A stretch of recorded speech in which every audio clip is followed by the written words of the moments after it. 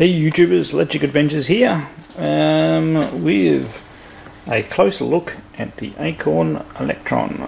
So I only just picked up this machine the other day. I don't have much stuff for it, but it's quite a good little machine and we can do a fair bit with what we've got here at the moment. So we have the base machine. I'll just go over it again. I've got I'm using a composite plug here at the moment.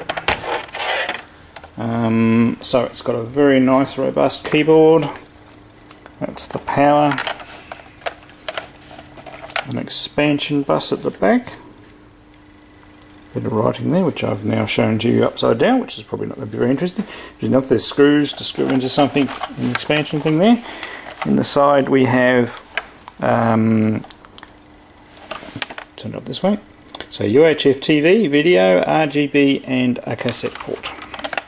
I'm going to order a cassette plug. I can probably live without having any better video because, as I will demonstrate in a second, so we'll plug in the AV in there.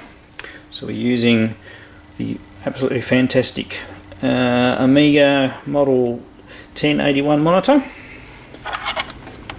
And this is the rigging I have to do to get a UK plug to go in. I have to get a new plug connector, but this is a really good one because it allows me to put the European ones in there.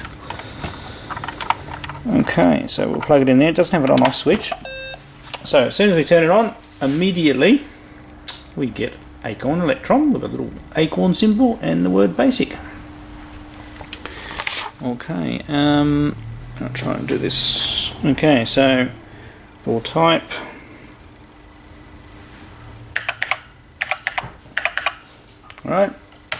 report, and it tells us which version of the Acorn we have. And now, actually I'll just pause a sec and I'll just set the camera up pointing at the screen properly.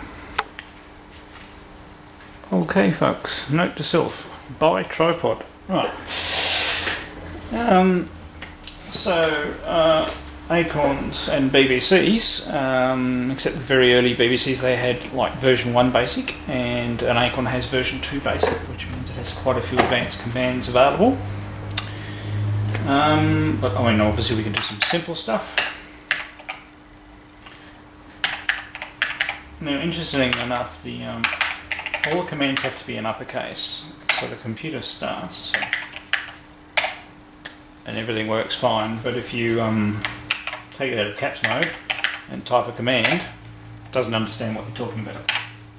So you have to make sure that you that you have it in caps lock. Also, it has shortcuts under the keys. So if I hold down the function key, I'll just find something, and I've got a shortcut for list, so I don't have to type it, which is quite good. So now we can do run, and we get our hello.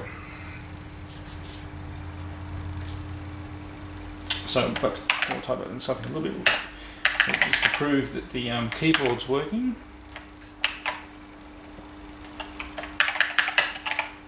Yeah. And there we go, make a type mistake already.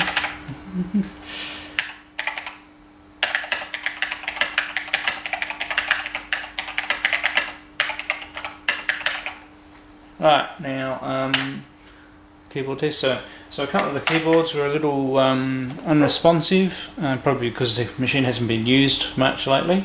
So all I've done is just done a little bit of light typing on them and they've come alive. We'll run that one as well. So once again, if I type right in lowercase, it's not going to understand me, but I can leave it in lowercase and use the shortcuts. Right, now what I'll do, I'll put a slightly larger program in, and watching me type it is not that much fun, and then I'll go through it and explain it, and hopefully that program will show a few more of the features of the Acorn Electron. Okay, back again. Now I've typed in a little program. Now you notice the text is smaller. By using the mode command,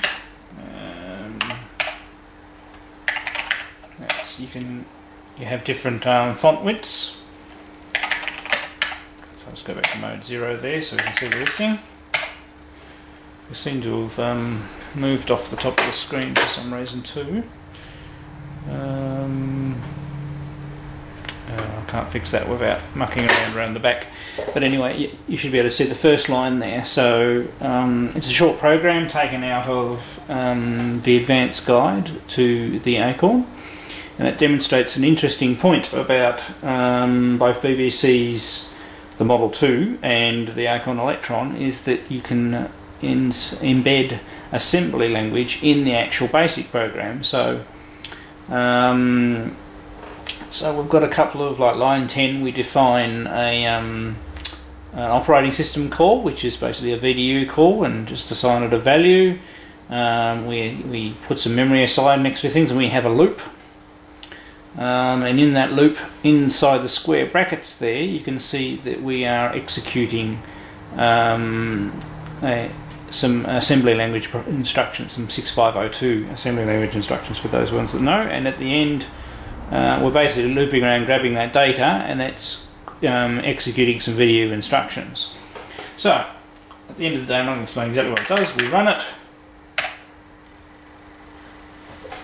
and we get a square on the screen, and it's changed the mode. So I know it's not a very big demonstration, but it illustrates you know, quite a powerful little machine these are, and quite well built. It's got the you know, keyboard shortcuts on the keys to save your typing. It gets a little bit of getting used to with the upper and lowercase thing. Yeah, so I'll be ordering a cassette cable so I can save and also load programs, and also with the cassette cable I should be able to download some audio files to be played in and loaded on the machine, so we can do a few more samples. So this is the first of what I call a new series of videos, where I'll be going through each of the retro computers and just doing little articles on not just the physical hardware, but what you can do with them, and what you would have been able to do with them when you got them back when they were originally made. Alright, hope you've enjoyed this. Please comment below about things you'd like me to do on these particular things, and I'll catch you all next time.